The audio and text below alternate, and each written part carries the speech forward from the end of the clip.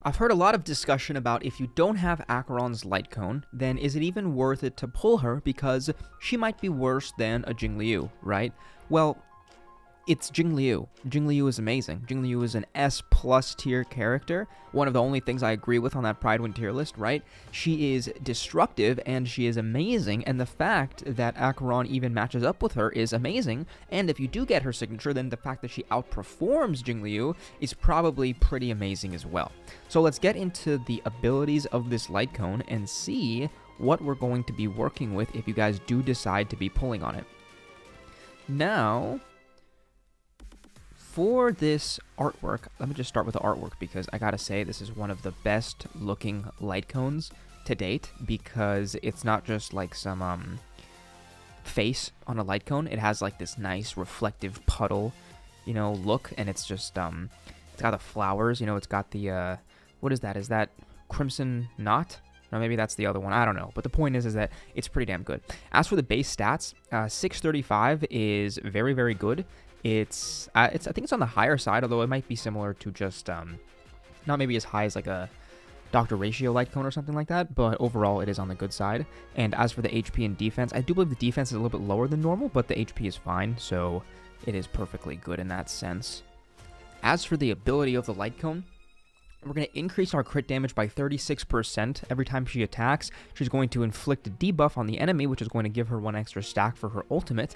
And then on top of that, you are also going to get 24% damage to enemies that you afflict with the debuff, the empty bubbles, and then another 24% for the ultimate. So pretty much when you're using the ultimate, the majority of her damage, right, comes from her ultimate. That's going to be a 48% damage increase along with increasing the ult uptime, and then also giving us this massive 36% damage buff. I prefer if it was a crit rate buff, but honestly, crit damage is just as good considering that it is still the 36 crit value, right? And as for that, okay, that's just the normal stuff. Is it worth it to pull, however? Yes, I think it is worth it to pull. If you don't have the funds to be able to pull the light cone, then is Acheron still a good option? Well, yes, it is. Going back to the beginning of the video, even if she does slightly not outperform Jingliu, she's still going to be a wonderful DPS, and considering that she does have the Silver Wolf idea, right, where she can ignore weakness types, make it so as a new player, as a long-time player, doesn't really matter. You're still going to benefit so much from Acheron that you don't need to chase top numbers. Like, there's nothing holding you to making sure that you need like the number 1 DPS or the number 2 DPS or all, and then she's not worth getting, you know, if she doesn't hit those marks, right? Other characters still do amazingly, right? Misha, I hate Misha, but he does great damage. He does wonderful damage, and he's in like D tier or C tier, whatever it is, right? All the A tier characters, right? I don't know, you know, Jing Yuan, maybe he's still A, maybe he's S, who knows? With Sparkle, maybe he's a little bit better now, but at the end of the day, all the A-rank DPSs, you know, even 4-star DPSs, a 4-star Dan Heng, a Zhui Yi, I think Zhui Yi is way higher in my opinion, though. Zhui Yi is cracked. She is amazing. But there's just so many DPSs that still work wonderfully. Himiko, you know, Himiko is still good, you know. Welt as a DPS is great, you know, but I guess we'll forget about Welt in this scenario. Actually, talking about Welt, this light cone is also going to be good on a couple other characters if you do want to put it on them. For example, Welt is going to benefit from this. Let's see, it's going to deal a 24% to his damage, 36%, get an extra debuff, although the debuff doesn't really matter too much, right? And then as for the damage for the ult, his ult does do a pretty good amount of damage. So Welt will be good. Silver Wolf will be good if you want to use this as like on a DPS Silver Wolf or something along those lines. Other Nihility characters, Sampo, not really. The dot characters aren't really going to benefit too much from the crit damage. The damage percent might be okay. Maybe a Kritka. A Kritka would benefit from this pretty nicely as well. And as for that, let's go on to the other light cones on the banner. Because if it's a bad light cone banner, then it's really hard to recommend going for the light cone because you're going to get so many of the 4 stars that you want them to be good. That's why Black Swan's light cone was so amazing, because it had Dance Dance Dance, Resolution, and Misha's light cone. 3 amazing light cones. You could pretty much not be upset with whatever one you pull. But we do finally have the return of Good Night and Sleep Well. a wonderful light cone. Actually a great light cone. Great for Kafka, great for Acheron. You know, you are going to be able to get the max stacks out of it, and you are going to get I think it's like 72% if you do max this out at S5, you know? As for the other one, Mutual Healing, this is actually going to be, or not Mutual Healing, Post-Op Conversation. This is a great light cone. I love this light cone on anybody, on Bailu, on Huohuo, on even Luocha. There's so many characters that this is so good on, because the energy regen rate is just such a hard stat to get. And the fact that this goes up to 16 energy regen rate if you do have it maxed is kind of crazy. So honestly, you can honestly just forget about this outgoing healing when you use your ultimate, and the energy regen is probably going to be more valuable than the majority of other light cones, right? And then as for the Hunt light cone, subscribe for more. Increase the damage, the wearer base attack and skill by 24%. I don't even know what I just said. The effect increases by an extra 24%. So that means 96% when maxed. It's kind of an okay light cone. If you do have an S5, it's probably better than some other free-to-play light cones, but this is probably one that you would want to miss on compared to the others, because these two are very, very good, and Good Night and Sleep Well is also wonderful. So I do want to move on to a couple of other light cone options for Acheron, so let's see what those are. So there are quite a few Nihility light cone options. Let's just start with this one first. I mean, Tutorial, don't put Tutorial on her, that's kind of weird. Eyes of the Prey, also not necessary for her whatsoever. For Mata, you are going to be dealing a little bit of extra damage with your shocks, because you are pretty much going to be applying shocks if you break them, but if you're not, then you're going to have to use Kafka, so this is probably also a skip. As for Good Night and Sleep Well, going to be a wonderful option, probably her second best option. Hidden Shadow, let's see, basic attack, let's skip that, don't even worry about that. If you guys have pulled Welt's Light Cone, right, because you could get, you know, that 1 out of 7 chance and get Welt's Light Cone, you are going to be getting the damage buff overall to your debuffed enemies, which is pretty good. And then as for the skill, the effect hit rate's not necessary, but you are also going to increase your attack by another 24%. So since the base stats of this light cone are actually pretty high, this is not going to be a bad option if you only have this and if you don't have an S5 Good Night and Sleep Well. As for Incessant Rain, effect hit rate is useless. The crit rate is nice, 12% crit rate. As for this, you're also going to apply a 12% vulnerability buff, right? I'm assuming that's a vulnerability, increased damage for 1 turn. So that's probably a vulnerability, because 12% is not very much. So this is going to be a similar light cone, pretty good to, or pretty similar to Welt's light cone. You know, it's going to be okay if you guys don't have the ability to get Acheron's light cone, and if you already do have one of these S5 light, or one of these 5-star light cones.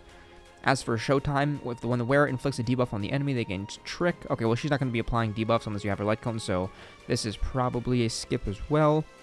Increased damage dealt from its wearers. To slow enemies by 24%, I don't know, maybe.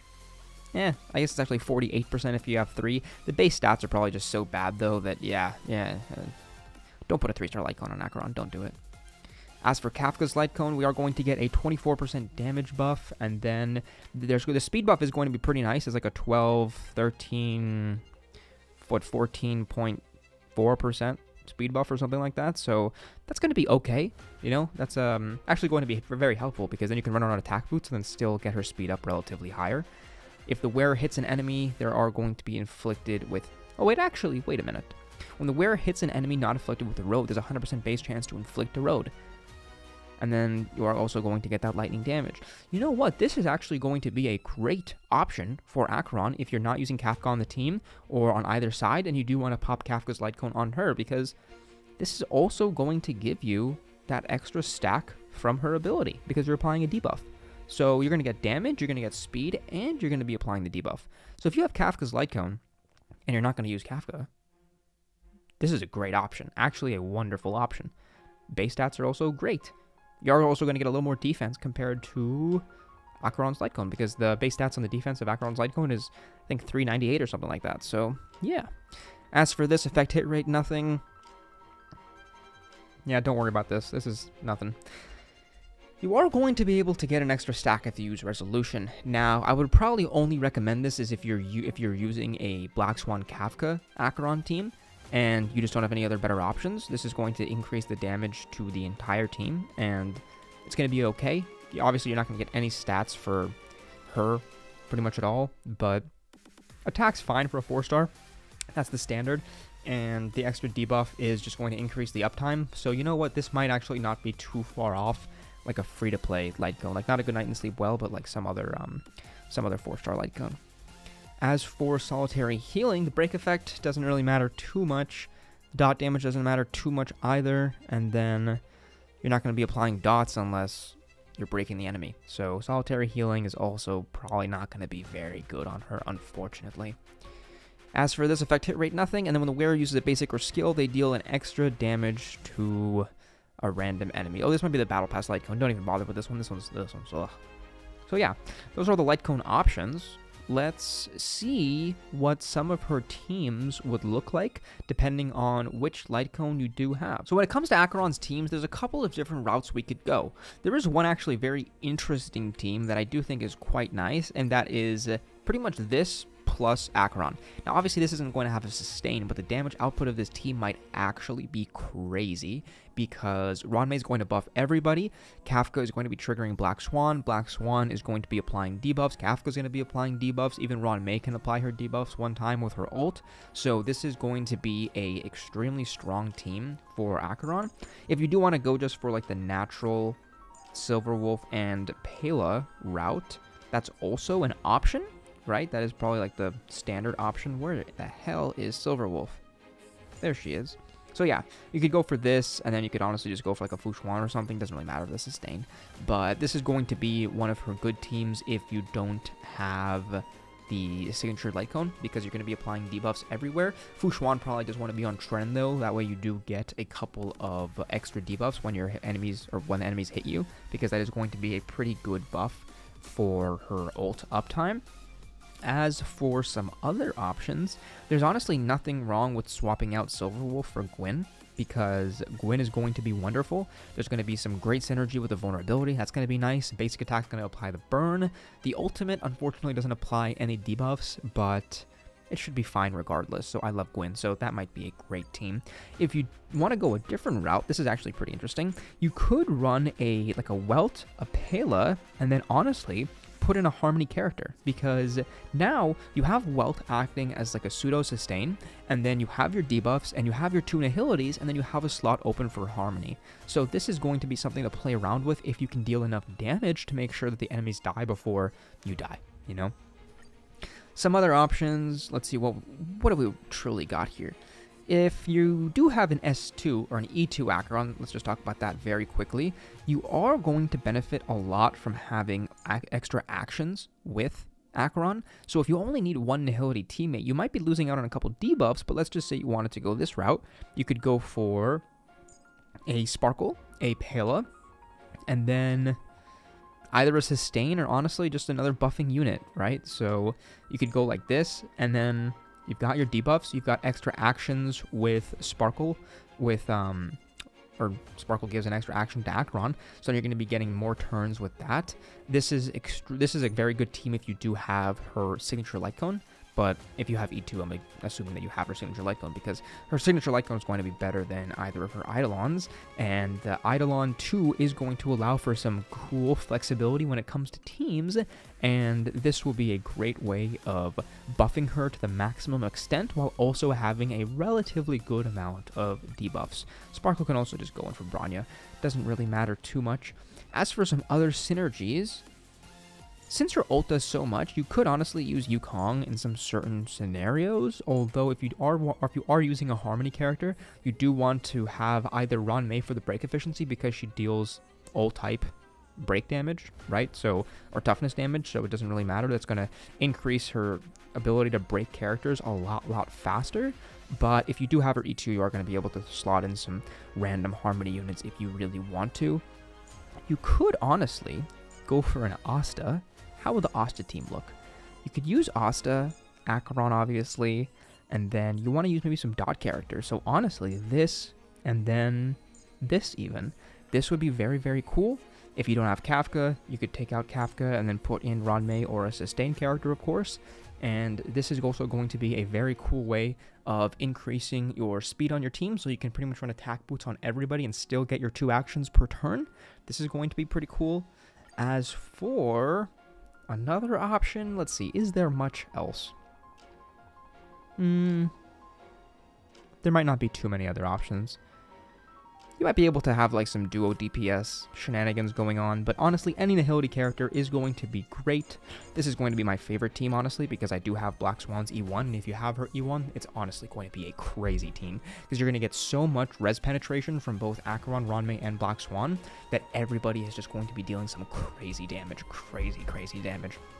Black Swan might even want to go on Resolution here, instead of her own Light Cone, so just something to think about. Or maybe Kafka. Kafka can go on Resolution instead. But that's all I got for today. There's not much else to talk about here. We are going to go a little more in depth into her team building, her trace investment, everything that you need to know for Acheron. But that is going to come in the future. So thanks for watching. Like the video, subscribe, and adios.